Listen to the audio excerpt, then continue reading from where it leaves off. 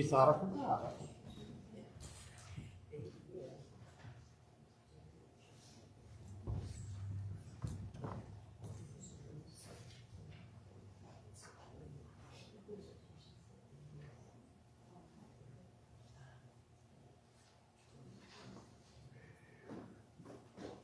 I'm ready, Lisa.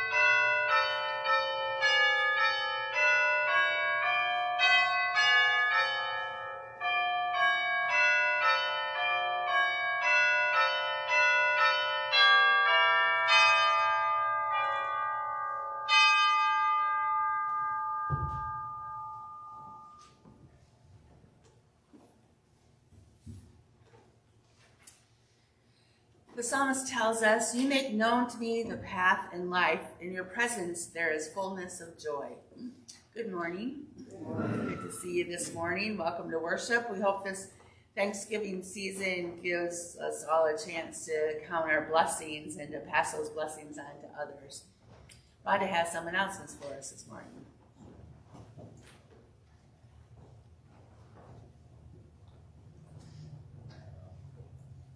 Good morning. Good morning. Happy birthday to Jim Eskridge Jr. and Jackson Ingram on the 13th, Carson Cochran and Denise Melvin Hatch on the 15th, and Michelle Sands Kleinheider on the 17th.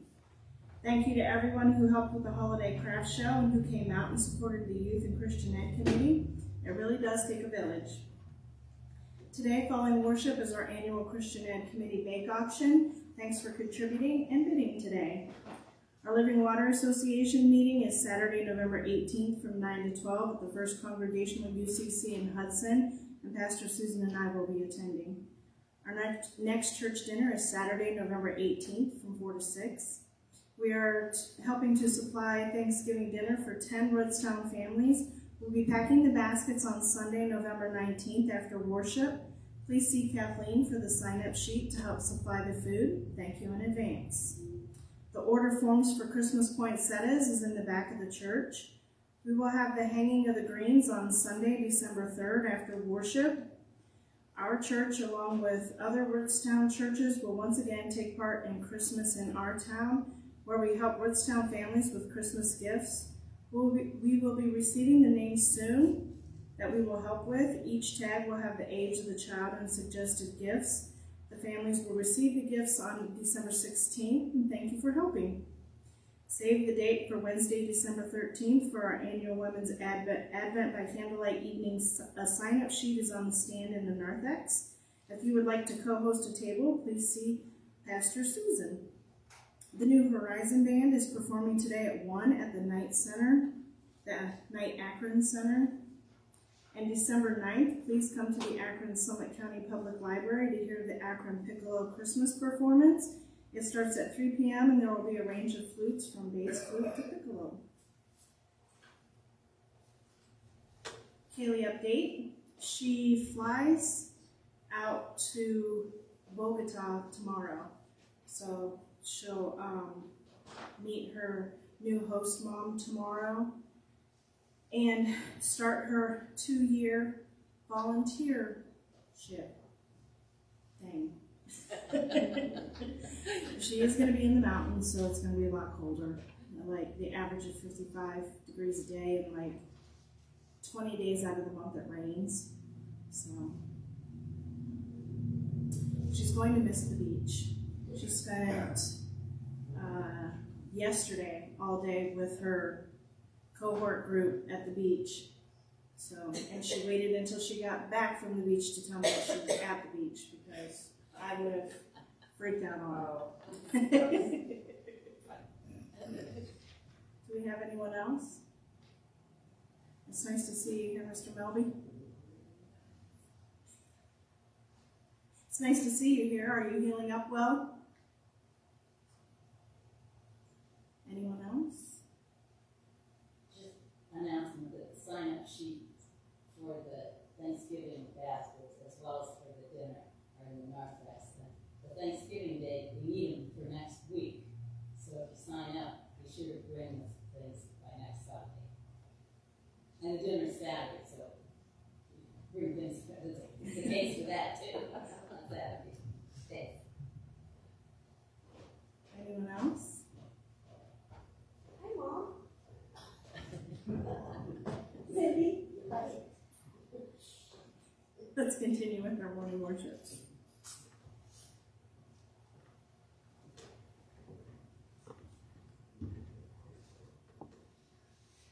So there was a husband and wife getting ready for bed, and the wife was standing in front of this full-length mirror, and she was kind of giving herself this good hard look. And she says, "You know, love," she said, I look in the mirror and I just see an old woman. My face is wrinkled, my backside's droopy, I've got cellulite on my legs, my arms are kind of flabby. She said, "Tell me something about myself to make me feel good."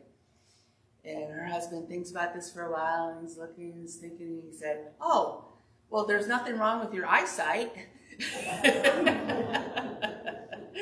Well, maybe that's a good reason why the writer of James that we're going to read today tells us to watch our tongues, and we'll talk about that today. So let's begin with our prelude.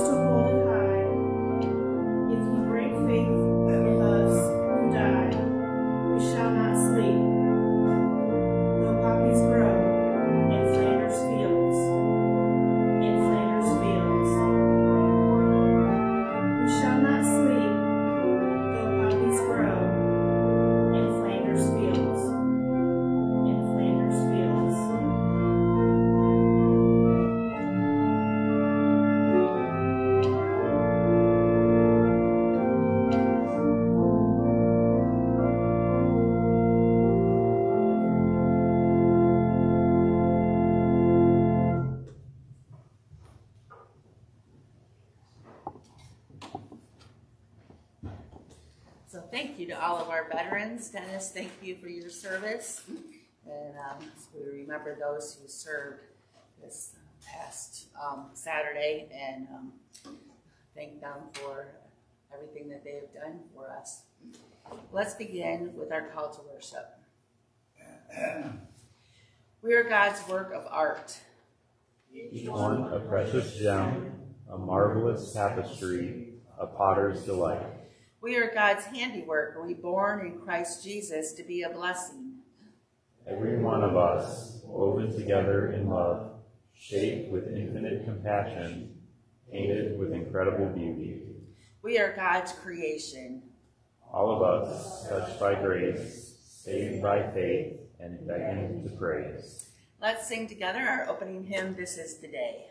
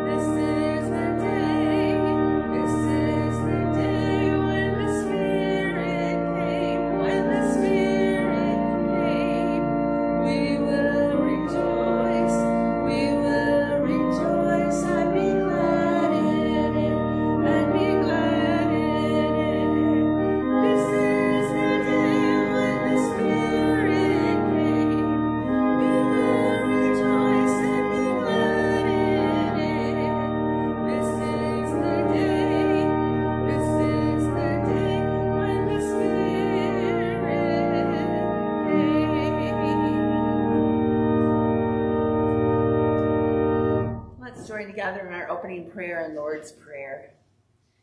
To you, O God, we lift up our souls. To you we offer our praise and prayer, our worship and thanksgiving, even our very lives. Make your ways known to us. Show us the path on which we should walk. Lead us in your truth and teach us. For you alone are the God who saves, the God in whom we trust, and the one on whom we wait. As together we pray, Our Father, who art in heaven, hallowed be thy name. Thy kingdom come, thy will be done, on earth as it is in heaven. Give us this day our daily bread, and forgive us our debts, as we forgive our debtors. And lead us not into temptation, but deliver us from evil. For thine is the kingdom, and the power, and the glory forever. Amen.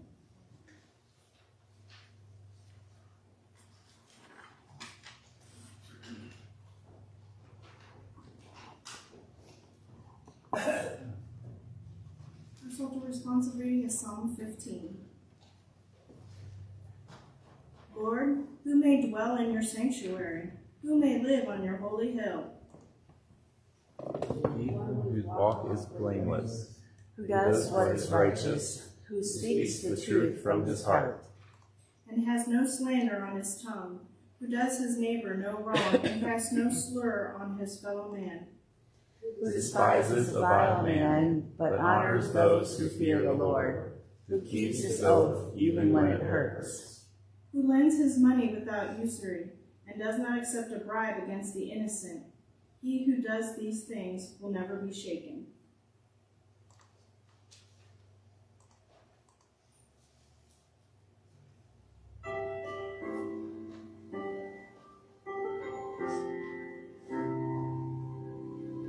One day there'll be no more waiting left for our souls. One day there'll be no more children longing for home. One day when the kingdom comes right here where we stand, we will see the promised land. One day there'll be no more lives taken too soon. One day there'll be no more need for a hospital. One day every tear that falls will be wiped by his hand. We will see the promised land. Hallelujah. There will be healing from this heartache we've been feeling. We're singing in the darkest night, 'cause we know that the light will come, and there will be healing. Hallelujah. One day there'll be no more anger left in our eyes. One day the color of our skin won't cause a divide. One day we'll be family standing hand in hand, and we will see the promised land. We will see the promised land. Hallelujah. There will be healing from this heartache we've been feeling. We're singing in the darkest night, 'cause we know that the light will come, and there will be healing. Hallelujah. Oh, yeah. I believe there will be healing. Hallelujah. One day every knee will bow, every tongue will confess. One day when our tired and weary bones find their rest. One day when the power of evil's brought to an end, we will see the promised land. We will see the promised land. Hallelujah.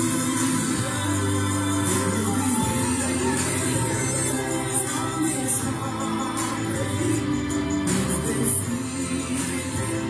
Sing in the darkest night, 'cause we know that the light will come, and there will be healing. Hallelujah. There will be healing.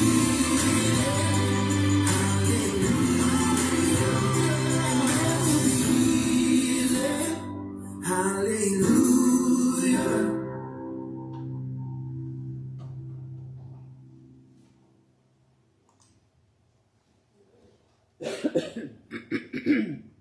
The epistle lesson is James chapter 1, verses 17 through 27. Every good and perfect gift is from above, coming down from the Father of the heavenly lights, who does not change like shifting shadows. He chose to give us birth through the word of truth, that we might be a kind of first fruits of all he created. My dear brothers, take note of this. Everyone should be quick to listen, slow to speak, and slow to become angry. For man's anger does not bring about the righteous life that God desires. Therefore, get rid of all moral filth and the evil that is so prevalent, and humbly accept the word planted in you, which can save you. Do not merely listen to the word and so deceive yourselves. Do what it says. Anyone who listens to the word but does not do what it says is like a man who looks at his face in a mirror, and after looking at himself goes away and immediately forgets what he looks like. But the man who looks intently into the perfect law that gives freedom and continues to do this, not forgetting what he has heard, but doing it, he will be blessed in what he does. If anyone considers himself religious and yet does not keep a tight rein on his tongue, he deceives himself and his religion is worthless. Religion that God, our Father, accepts as pure and faultless is this: to look after orphans and widows in their distress, and to keep oneself from being polluted by the world.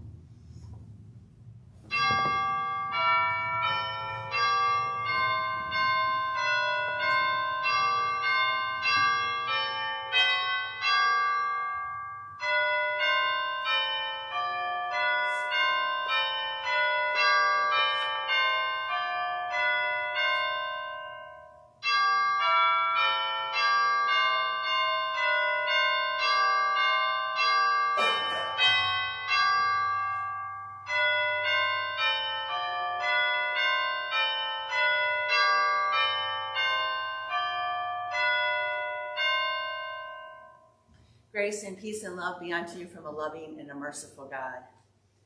Well, when Duke and I were in Tennessee a few weeks ago at my niece Charity's home, her middle child, Annalise, was talking about how easy it was for her younger brother, Luke, to just annoy her. She said, I don't think of myself as someone who's easily annoyed, but for some reason, Luke can just get me so annoyed, I just want to let him have it. She said, I don't think I'm like that with my friends. She said, well, maybe a little, but she said, for some reason, Luke just makes me want to go, ugh. And I said, maybe it's because you know with Luke, it's safe to feel those feelings because you know that even if you yell at him, he's still going to love you and be there. Whereas with your friends, maybe you play it a little bit safer. She thought about it. She said, yeah, maybe so. But boy, it's easy to get frustrated with people, isn't it? I mean, especially it seems those that we are closest to. I don't know, for some reason. Maybe it's because we just know them so well. Maybe we expect more of them. Or maybe it's because we know that they're still going to love us if we occasionally lose our temper with them. Or maybe we take out our frustrations on them because it's easier or safer than expressing ourselves with other people. I don't know, maybe it's a whole combination of those things. That's some of what I think is going on in the video of helping Mom with her tablet. So let's watch that. Where did all my stuff go? Stan? What? Get in here. I was looking at Facebook and it went. You still on Facebook? Get me on it. No, you still on Facebook? How do we take it back home? No, that's never been a function. I want to go to Facebook. Oh, the bubbles are on now, please. Look at I don't know that. What should my nickname be? I'll do Betty. Carolyn was showing me this photo of her kid the other day. I wanted to show you. Where is that? Where can I find that? How do I get there? Just tell me. Carolyn, from church. You know Carolyn. She was at the baby shower last Tuesday. You remember Carolyn? Or was it Wednesday? It's not important. I think it was Tuesday. I don't think I was even there. Right here. Carolyn's photos. I don't see that. Right here. What are you looking at? Where do you see that? Can I buy disposable tissues here too? I would just try Amazon. I don't think you're going to be able to buy anything. No, that's going out of business. I just read that. Definitely not going to go out of business. You're running out of cardboard. I just saw it. There's a clock on here? There's a clock. Why are you zooming? No, I want to take a picture. Okay, take a picture of what? I need to change the profile picture. Oh, actually, I like that one. Can I use this? This is some crosses on a hill. That's Carolyn. That's Carolyn's photo? That's Carolyn's She cross. shouldn't use the crosses. She hasn't been to church in 2 weeks. Okay, see photos and updates. Don't tell me, just show me. Okay, so I'll show Don't show me, just tell me. Don't touch it that hard though. You're going to get your greasy fingerprints. Did you wash your hands? No, but Go wash your hands quick. Use soap. I hear you didn't use soap. 2 pumps. You're dripping all over. You're dripping all over. Stay on the mat. You're dripping all over. What towels am I supposed to use here? No, use the good towels. Where are the bad towels? Well, fine. Use the good towels, but you're washing them. You hold it. Okay? Well, I can do this part. Let me just take. Don't touch it like that. There's a calculator on here There's too? a lot of things. It's a computer. Give me this, okay? Okay, I'm okay. just going to do it. Boom. 2 seconds. That's your new profile picture. Oh. Mom, you're on YouTube right now. I don't know these people. Is this Carolyn's No, friends? this is no one related to Carolyn. Let's go back. Oh, this young man looks nice. No, this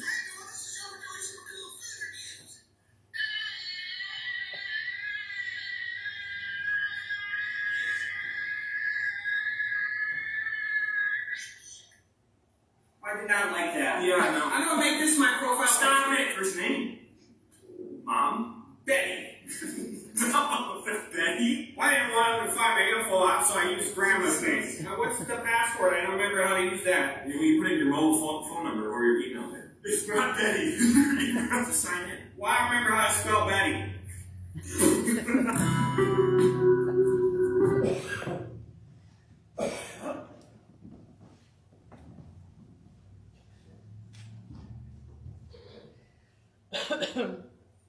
The son is really trying to help out here and does pretty good, I think, at hanging in there with her, but both mom and son are getting frustrated with each other. And it's funny because it's so true. If my mom were still with us, you could ask her about putting new numbers in her cell phone contacts, or ask my husband about getting text messages sometimes. Technology can really be great, but it could also bring out, I think, some of the worst of us in dealing with something new or something that seems simple to us yet another person just can't get it. Ask Cliff when I make a phone call to him. And our frustration level, it can mount and it can mount and it can mount, and maybe sometimes we end up saying something that we regret later. It's like that Billy Crystal movie, City Slickers. 3 friends are riding horses and they're driving cattle out west. And one is trying to explain to another that with the VCR that you can watch one show and you can record another one. And the one is just not getting it. And the other one's very patient and continuing to try to explain how you can do this, and keeps explaining until finally the third friend says, you know what, after what probably feels like hours of listening to this, he yells out, shut up, shut up, shut up. He's not going to get it. He's never going to get it. Well, can you relate? I think maybe we all can at times. And that's probably part of why James writes these words. If anyone considers himself religious and yet does not keep a tight rein on his tongue, he deceives himself and his religion is worthless. Those are pretty strong words, aren't they? Probably because maybe because they're so true. It really does matter how we speak to one another. Now, James says we're to be doers of God's word, not just listen to it. We're supposed to do it, not just let it go in one ear and then go out the other. And it doesn't mean that we're not going to disagree with anyone, or it doesn't mean that we don't stand up for what we believe to be right, or what God is telling us is right or wrong or so forth. But we do so hopefully with respect and with the hard work that it takes sometimes to save the other person's dignity, trying to reach a conclusion that we feel that God wants us to reach. Not always easy. Nope, it's not. If it were easy, we wouldn't have to work at it. If it were easy, James wouldn't even have to mention it, because we'd just be doing it all the time. And we wouldn't need God's help to make it happen. But just because it's not easy doesn't mean that it's not worthwhile and it's worth working on. So there are a few things I try to keep in mind as I work at keeping that tight rein on my tongue and speaking with love. One is just sometimes to take a deep breath. And before we're responding, you just sort of breathe for a while. And then you take it and you picture in your mind placing that into God's hands. Another is learning that being right isn't always as important as that working at connecting with someone else, trying to understand them, trying to understand where they're coming from, hopefully that they're doing the same thing for us. A third thing, I think, is to work on those 3 powerful words that say, I am sorry. You know, when it seems like I've failed at keeping a rein on my tongue, ask my husband, as it was a stressful week, maybe he got a few of that myself, with a few I'm sorry's, that those words, those 3 little words go a long way. Not only for connecting with another person, but also just for peace for our own soul as well.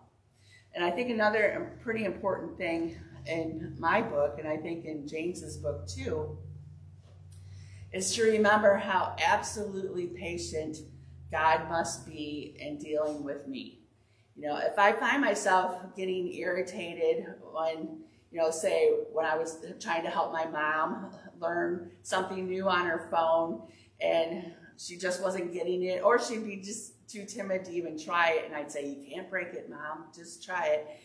Or maybe that child at Bridge Builders that I've asked what seems like 10 times to, stop talking or to sit still and to listen to the leader. Or even sometimes, that driver that cuts me off from that lane when it goes down to 2 lanes to 1 lane. I try to remember how utterly patient God must be as he goes over and over and over something that I should have learned long ago and maybe keep messing up on. Yep, sometimes it just kind of takes walking away, even physically or maybe even in your mind, and then coming back to some things. It takes sometimes actually almost like biting your tongue from spreading sarcasm. Yeah, it can take a great deal of patience, even when it doesn't seem like there's an understanding of what's going on here to go with it. However, is it worthwhile? Yes.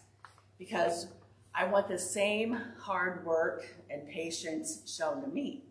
And I want God to continue to be patient with me. And I want my religion to mean something, not to be worthless, as James says it will be if we don't rein in our tongue. Now, I was reading the other day that someone has encouraged our asking the following questions before we open our mouths to speak. Before we say what we're going to say, we're wise to ask ourselves these things. Is it true? Is it kind? Is it necessary? Does it improve upon the silence? I like that one. Does it improve upon the silence? And that we say this prayer to God, God, please help my words to edify, to build up the situation, the other person, myself, and so forth, with those words rather than tearing down. Why? Well, as the psalmist in Psalm 15 says that we read today, I want to dwell in God's sanctuary, and I do that by walking blameless and doing what is righteous, speaking the truth from the heart, having no slander on my tongue, speaking from love and a heart of mercy and grace.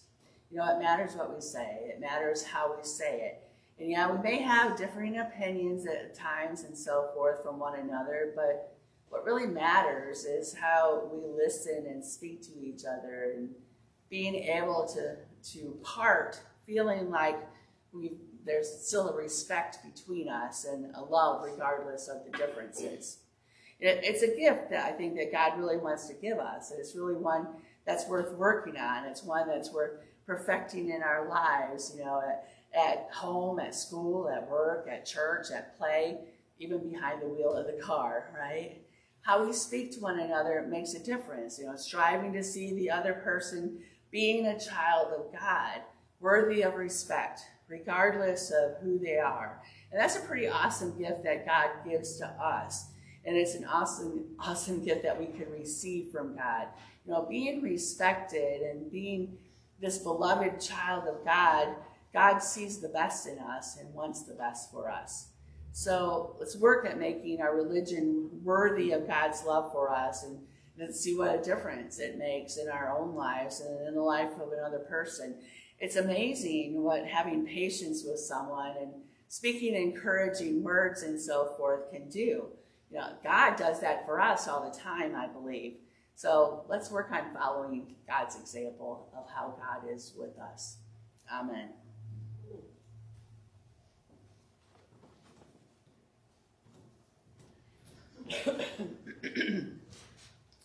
Let's begin our prayer time with singing together, Oh, How I Love Jesus.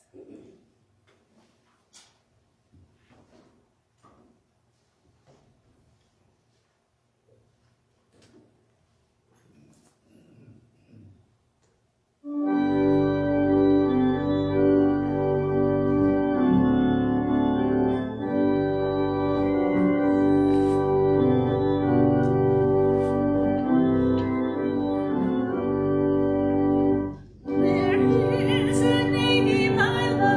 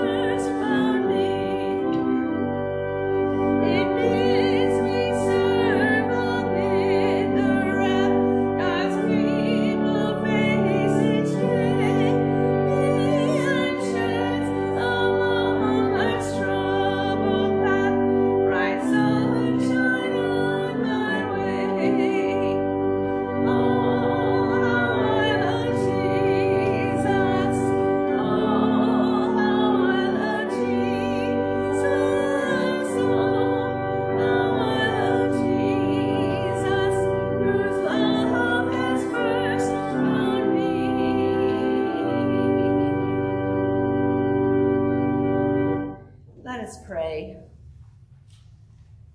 Loving God, we thank you for our time here today to draw closer to you, to breathe in your presence, to praise you for who you are and how much you love us, and push us to love others. Help us, patient and merciful God, to curb our tongues, to remember the patience you have with us, and to pass that same gift on to others. Help us to let our faith show through our works and our words, learning from each mistake to be more forgiving and loving and faithful. We love you, Lord. Help us never forget that and pass that love on to others. When we rise each morning, help us to place our lives in your hands and to remember to pray for kindness and love to surround us in everything we do and say.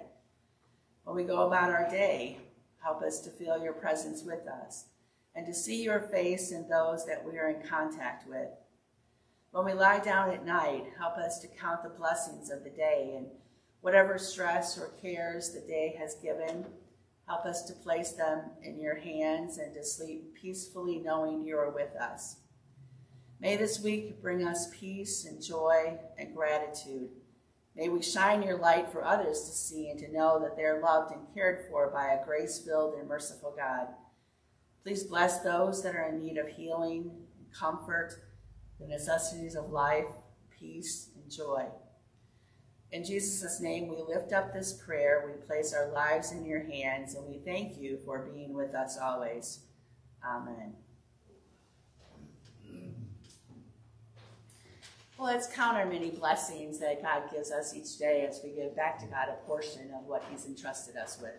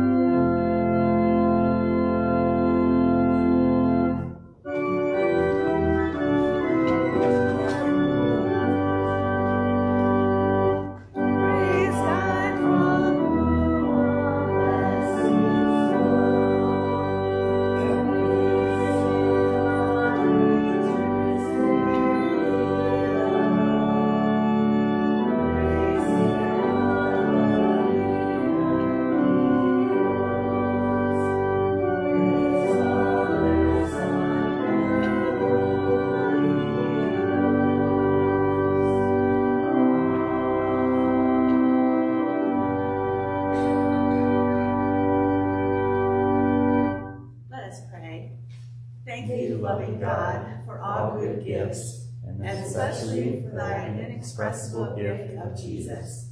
Help us, O Lord, to see where we have been blessed and to be a blessing to others. Amen. You may be seated. Our closing song is Lord, I Want to Be Yours.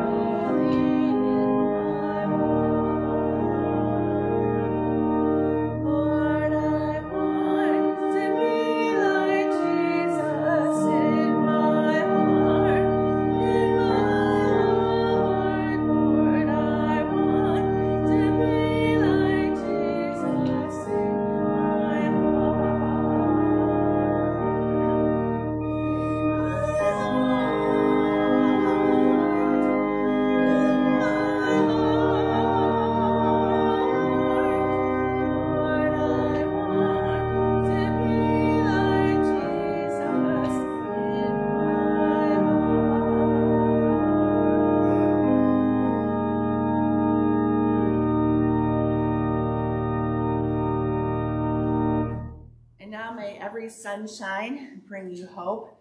May every sunset bring you peace. And may God hold you forever in the palm of his hand. Amen.